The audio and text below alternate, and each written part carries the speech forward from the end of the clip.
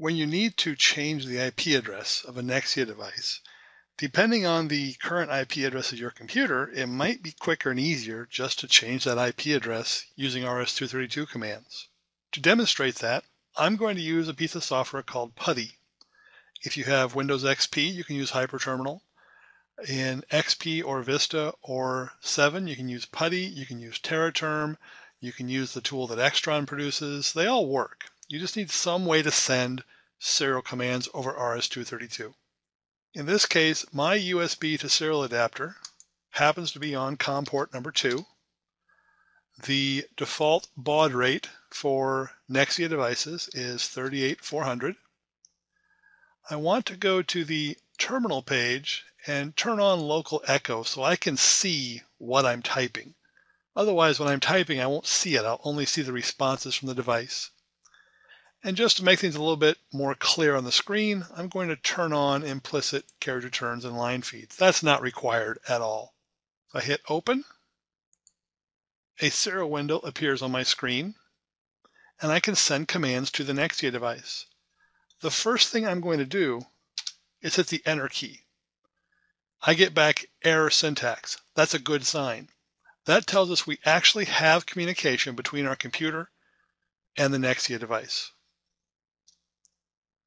Now that we have communication, we need to enter the command to change the IP address. When entering commands into a RS-232 session, it's very important that you not backspace or make any spelling errors. It's also important that everything be in all capital letters. The command we're looking for is set 0 IP address and then the new IP address. In this case, we'll change it to 192.168.1.103. Now when I send that command, I get an error. The reason I get that error is because there's a configuration currently running in my Nexia device. If my Nexia device is running and processing audio, I'm not allowed to change the IP address because that will interrupt the audio. So before I can change the IP address, I have to clear the device. I have to remove the configuration from inside the device. That's done with clear 0 devconfig. Takes a second to process, and I get a plus OK. That Nexia device just stopped passing audio. It no longer has a configuration running. So now I can put my set 0 IP address 192.168.1.103 command back in.